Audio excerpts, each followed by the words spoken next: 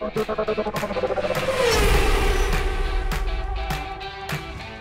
to talk a little bit about transmission coolers and engine oil coolers today. You might start by asking, why do you need a cooler at all? Well, on the transmission side of things, hot fluid is the #1 cause of deterioration and failure in transmissions. As a fluid heats up, it can no longer do its job of protecting the internal components, and you run into premature wear, slippage, and transmission failure. Very costly. On the engine side of things, you have a similar situation, but it's at much more extreme conditions. Engine oil's sole purpose is to lubricate the engine, and when it gets too hot, it just can't do that, and you run into engine damage. Flex-Lite's been in the performance cooling business for more than 50 years, and this new line of transmission coolers and engine oil coolers sets a new bar in the industry. Let's look first at the transmission coolers. These are stack plate designs, so these are made of many plates that are stacked together and then brazed to form a single unit. These are 100% aluminum, which makes them very lightweight, but also very, very strong and rigid. These have flanges at the top and bottom to make mounting very easy in a variety of applications. But the real magic is inside the Flex-A-Lite stack plate transmission cooler. Unlike other plate style coolers that are on the market, we use a patented dimpled plate technology. This keeps the fluid mixed as it passes through the transmission cooler. Those dimpled plates also add significantly to the strength when these are brazed together.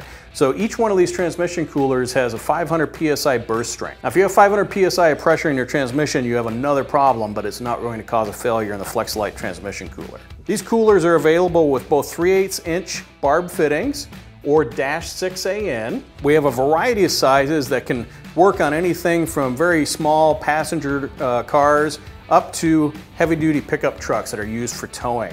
In addition to transmission coolers that can be mounted in front of the radiator, we also have units that come with an electric fan mounted to them.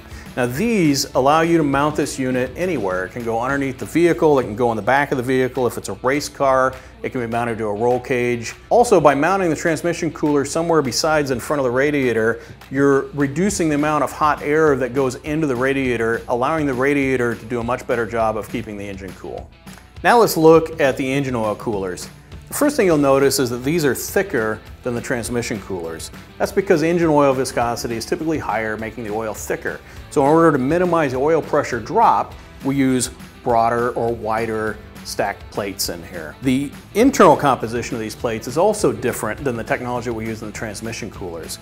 Instead of a dimpled plate, we use turbulators inside each one of these plates to keep the oil mixed. By keeping the oil mixed, we're improving the heat rejection of these units, making them more efficient by eliminating the possibility of a cool outer layer of oil setting up around the outside of the plate and the hot fluid passing right through the middle. It also makes these units very, very strong. When they're brazed together, that turbulator fuses with the top and bottom of the plate, and this also has a 500 psi burst strength. Now let's talk a little bit about the performance of these new coolers. The transmission coolers provide nearly twice the heat rejection or twice the cooling capability of a typical low-cost cooler. On the engine oil side, things are even more impressive. These coolers provide 4 times the heat rejection or cooling capability of a typical low-cost cooler. In addition, these have nearly 10 times less oil pressure drop than the typical low-cost cooler. Go to flexlite.com to learn more about our full line of performance cooling products.